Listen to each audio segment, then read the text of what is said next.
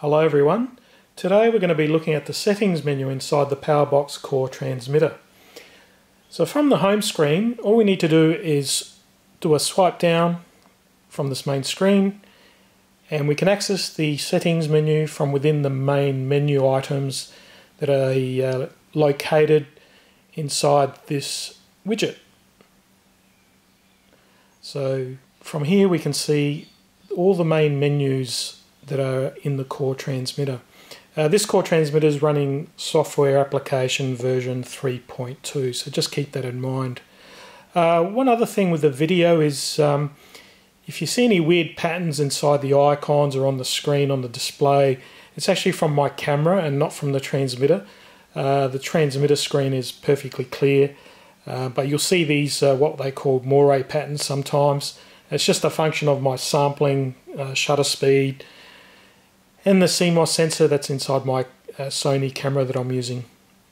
Anyway, back to the PowerBox Core. So down the bottom you'll see our settings menu. So let's select the settings menu. Once we're inside the settings menu, you'll see four options.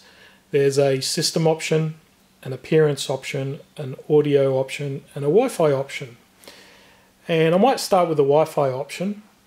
So obviously in the Wi-Fi option we can set up the PowerBox Core to communicate to the internet through PowerBox servers, and it allows us to do software updates of the transmitter, but also it allows us to download other applications that are buried within the transmitter as well. The Wi-Fi feature is fairly handy, specifically for software updates, insofar as you don't need to load them onto a card or a USB stick, then from your PC drag them over. It's fairly seamless. So let's have a quick look. Okay, at the moment it's currently switched off. Also at the top of the screen you'll see there's a bunch of icons. One of them is the Wi-Fi indicator, so you'll see a bunch of curved lines, and they're the actual relative signal strength. So if you have a weak signal you might only see one or two lines. If you have a strong signal, you'll see this full, I think it's 4 or 5 lines, curved lines indicating relative signal strength. At the moment, even though it's got 5 lines, you'll see there's a red line through it indicating no Wi-Fi. So those signal strength bar graph, or whatever you like to call them, indicators, don't have any meaning until they go to a green color. So once we're connected, they'll switch to green. So let's switch it on and let's take a look. Okay, so I've turned it on. The radio will automatically scan for any Wi-Fi networks nearby. And currently I'm located in my garage. All those 3 items you can see there are my Wi-Fi routers, access points. In my garage I do run an extender, power line extender. And you'll notice in the top 2 options you'll see EXT in the file name, or the menu item, and one's labelled 5G for 5 gigs and the other one's 2.4 gigs. So the PowerBox radios will work on a 2.4 gig network or a 5 gig network. We can actually select the 5 gig network, and you'll notice new menus popped up. It's asking us for our network password. Now at the moment you'll see a couple of asterisks in there, and that's because I've already entered my network password for this particular Wi-Fi router. There's a forget option if you want to drop that access point or that router. There's a connect option. So if I click on connect, this will take about 30 seconds or so for it to connect. Once it connects, we'll see this symbol up the top will change to green, and we'll also see an IP address appear in this field. And that's because my router will issue an IP address to the radio. There's also 2 other options towards the bottom right. You'll see portal login and password. So these fields are normally left blank when you're connecting locally like I'm doing right now. And the reason being is they're reserved for a future option for PowerBox to set up a cloud server. So once the cloud server's set up, you'll be able to type in your unique login and password for that cloud server, and you'll be able to upload and download, say, model files. You won't have to store them locally, or if you want to store them locally, you can also save them up to the cloud and download them from the cloud.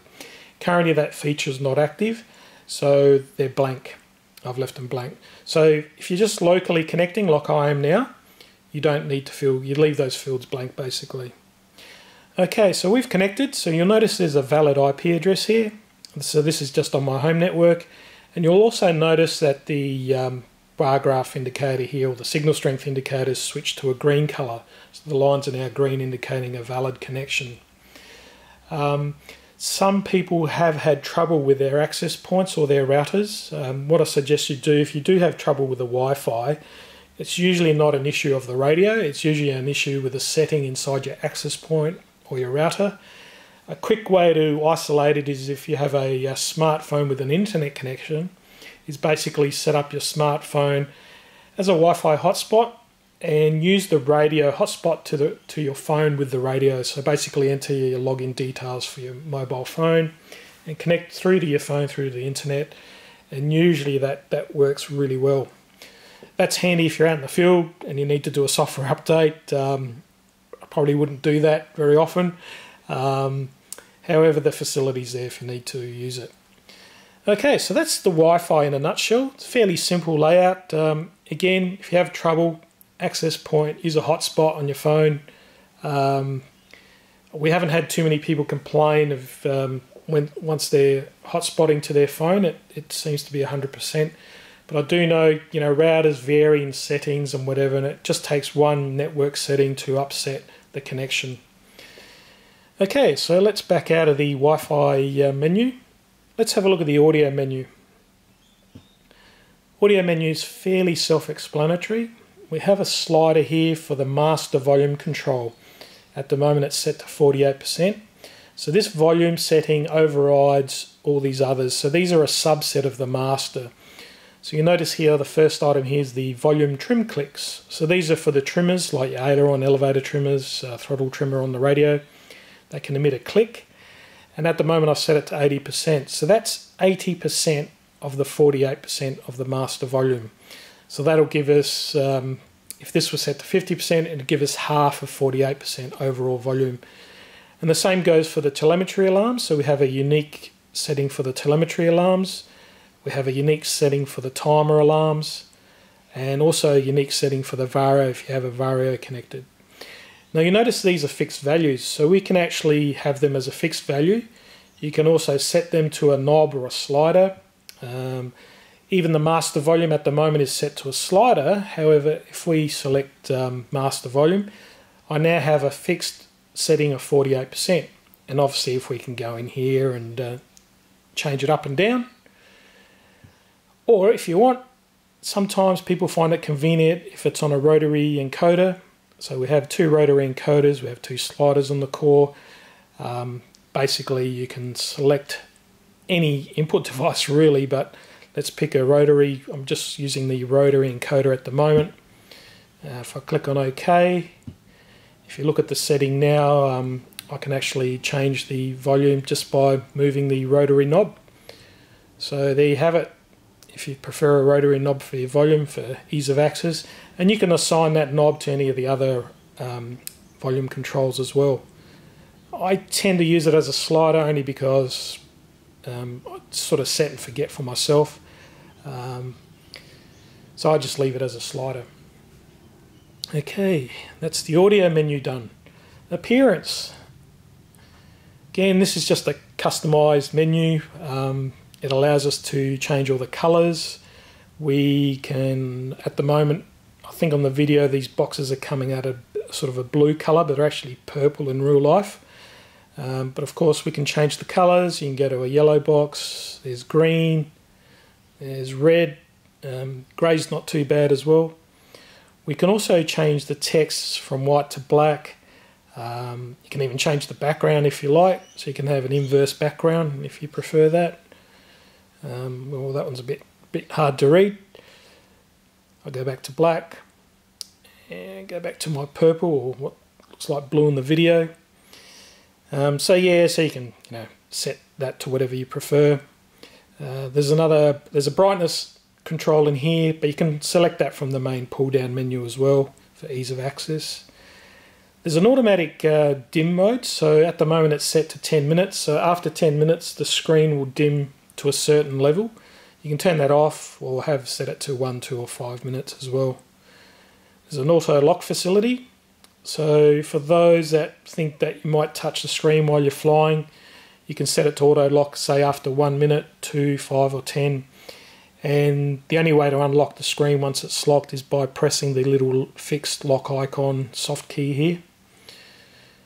There's an idle alarm. That's pretty handy. Might just set that back mine to 30 minutes. So what the idle alarm does, if you don't touch any controls on the radio, after 30 minutes, as I've set it at the moment, it'll beep. And the audio is excellent on this radio. It's very loud and very clear. If you put the radio in your little carry case in the back of the car, you can actually hear it quite well, even outside the car. There's an intro video, which, yeah, you play that once, and yeah, it's a bit of a novelty thing. It plays at startup, so when you first boot the radio up, it plays like about a 10-second PowerBox Core video. Yeah, you can have a look at it, but you probably turn it off after you've seen it once or twice. So that's pretty much that in that menu. And the main menu that I wanted to go through is the system menu. Let's have a look in there. So the system menu, quite a few little options in here. Let's start from the top and work our way down. There's the pilot name. Obviously that's my name, Costas, so I've got that in there. There's a date and time, which can be set to automatic or manual. Now the Core and the Atom have a GPS, an internal GPS. So when you set it to automatic and in conjunction with the location and time zone, it'll automatically set the correct time for you anywhere in the world. The radio does have a GPS receiver, as I mentioned, and there's a little icon at the moment. It's yellow because I'm inside my metal shed, my metal garage, and at the moment it's not receiving any satellites. Once you start to receive 3 or 4 satellites, this little triangle will start to flash and indicate a number of satellites. Once it's got a lock on, it'll go solid, and you'll see a little number next to it. It might say 7 or 9, indicating it can see 7 or 9 satellites, etc. So that'll vary depending on how many satellites you can see. So once you've got a satellite lock, the time is automatically updated. However, if you prefer, you can set the time to manual, so you can set it to whatever time you like. The time's important mainly for your log files. So obviously if you go flying and it's 1 o'clock in the afternoon and you might have, say, 4 or 5 flights, it's nice to have the correct time. So if you want to review the log files, you have a bit better bearing of which log file is which. There's a 24-hour option, so you can also select AM, PM. So just below that, you'll see a number of flags there. That's just a language setting. So the radio does support a number of languages. Obviously German, being a German manufacturer, you'd think it'd support German. Then you've got English, UK, France, etc., etc. Just be aware that the spoken telemetry is impacted by the language. So if you select German, it'll speak German to you as far as the telemetry is concerned. Okay, we have a metric and imperial setting. So this mainly impacts the units that are used for telemetry. So if you're using a GPS, for instance, and you're looking at altitude, if you want it to be specified in feet, obviously select imperial. If you want meters, you obviously have metric selected. And I grew up in the metric system, so yeah, I have it set to metric. Software check, if we go into here. So in conjunction with the Wi-Fi, if the Wi-Fi is switched on, this allows you to do your software updates. So at the moment, this particular radio is running version 3.20, which is current at this point in time. If I wanted to update the application, it's just a simple matter of pressing the update button and it will automatically prompt you, and the update's done wirelessly. You don't have to muck around with files, loading them onto a USB stick or a SD card. It's fairly seamless, seems to work pretty well. There's also an option for updating the operating system. It's a less common update. There was one earlier this year which we had to do, and again, fairly seamless. Once you're connected with the Wi-Fi, click update and away you go. The next two items show you the version for the transceiver and stick controller. So normally these are updated. If you do an application update, if these need an update, they're sort of automatically updated. So you should never really have to find yourself in a situation where you need to have to update these individually. We look a little bit further down the list, you'll see there's receiver A, B, C, D. So the core can support up to 4 independent receiver units. And one of the facilities of the PowerBox systems is you can wirelessly update your receivers. So at the moment it's showing just one receiver. I don't have it connected to the radio at this point in time, but if it was, it's just a matter of hitting update with the receiver switched on. And if I wanted to, I can downgrade. I can go back to an earlier software variant. So you see inside the receiver transmitter, there's these files that pertain to the receiver. So the transmitter uses those files to update the receiver.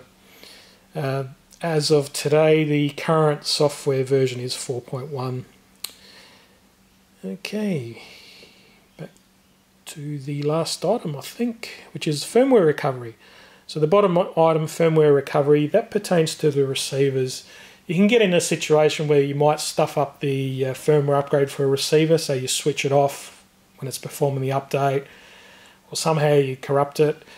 You'll notice there's a red light that comes on the receiver and it will never bind to the radio.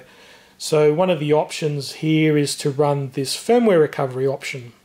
And what that allows you to do is you have just one receiver switched on. You can actually run this update and it will actually recover the receiver. I haven't had a need to use that at this point in time, but some people online have had to do it and seems to work fine. Okay, let's go back. So we've done the software. Now, servo data. Now you'll notice it says PWM. If I click on it, well, push it I should say, it goes blank. Push it again, goes back to PWM. So this servo data pertains to the servo socket, 3-pin servo socket that's on the front panel, underneath the front panel I should say, on the Atom and Core radios. So when it's set to PWM, the radio will send out a PWM signal, so you can use it as a servo tester. You can also feed it into other systems as well. There's another option when you're using the radio as a trainer, student trainer setup. You can feed an S-bus signal back into the radio via that same port. And basically in that case, you can select blank and it allows you to use that connector as an input. So again, when using it as a trainer, you can attach a receiver that outputs an S-bus signal into that port. And I think from memory, if that's actually working, you'll see S-bus listed on the screen. Okay, fast start option. So fast start, if we switch that on, if we turn the transmitter off, as most people are aware with these radios, they're not instantaneous on boot. So they take a while to boot up, so I think the core's around about 20 seconds or so, 20-30 seconds, depending on the model. However, if you set fast start to on, what that allows you to do is when you switch it on, after about 5 seconds or so, you can actually control your your model with the transmitter. However, the transmitter still keeps booting up because what it does, it uses the last model that was installed or loaded into memory. It uses that as the base model to allow you to control the model before the screen's actually, or the rest of the CPU is finally booted. Remember there's two CPUs in here. You've got the Linux processor and then you've got, I think it's a PIC microcontroller which controls your model.